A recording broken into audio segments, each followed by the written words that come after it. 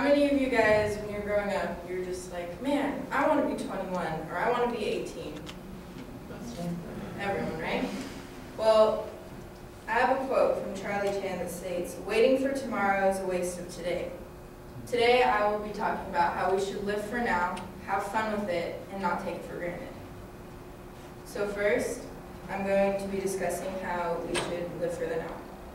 You never know what's going to happen tomorrow. If you take it for granted, you can lose everything in one sitting. From personal experience, I was maybe 10. We were living in Riverside and my parents got divorced, and I was sulking, pissing and groaning and sitting in my room, making everyone suffer when I could have been out there helping them cope. But I didn't want to do that. I wanted to make everyone else suffer. And because of that, I hurt everyone in the process, and we were hindered, and we wasted that whole portion of time that I was making them suffer. Second, I will be talking about how we should have fun with today. So when we were all growing up, we would always be like, man, I want to be 18 already, and I want to be 21, I want to drink, I want to have fun, I want to party. Well, my birthday is in like 5 days. I'm going to be 18, and it's gone by fast, like really fast. I haven't had much fun with anything. Like, I've been successful more than anything.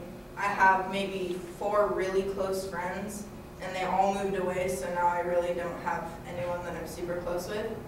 So because of that, I've been like focused on school more and trying to succeed and do better things, but I don't think I've had very much fun with all of this. But it's not bad. I mean, it's better than other things. My last point is not to waste it. Like I mentioned earlier, I was wasting the time that I had left with the portion of my family that I had.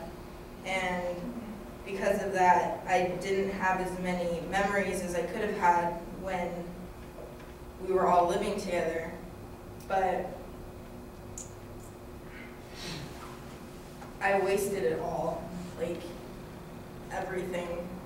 I had everything, and then it was all gone in 1 second, and it sucked the next day. I've lived the past 7 years without a huge portion of my family, and it's hard. So, in conclusion, don't waste today.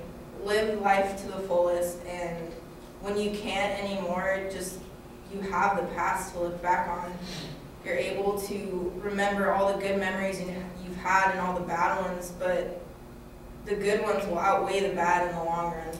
You'll have more life left in you even when you think you don't.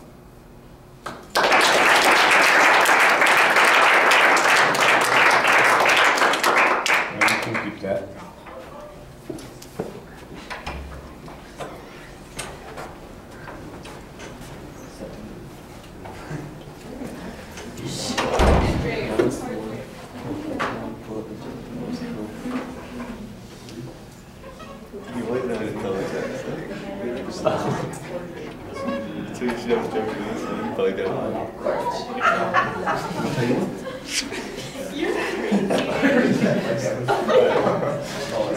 Did you just read it? You know the answer. Did you go to bed?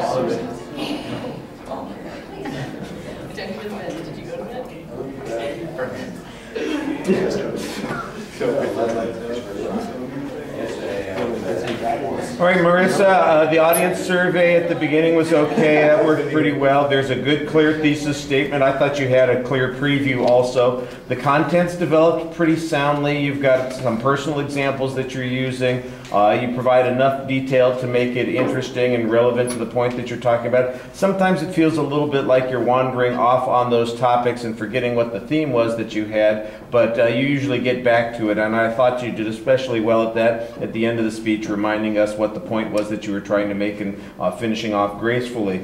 On the presentation issues, your voice projects fine. I think you could work a little bit more on the variety in the tone and the pitch in your voice. Sometimes I think you just get into a groove and you're sticking into that groove that's comfortable, and you need a little bit of energy here or there, a little bit of punctuation to bring some points out and make it a little bit more interesting.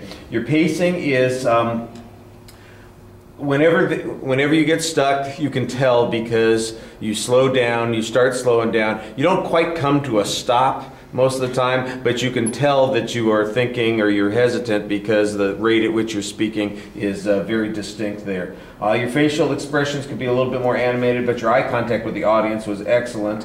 And I didn't see any obvious signs of anxiety, except your gestures are a little bit limited. You basically grab your pinky and hold on to it with the other hand for 80% of the speech. So I think you could be a little bit more engaged that way. All right, thank you.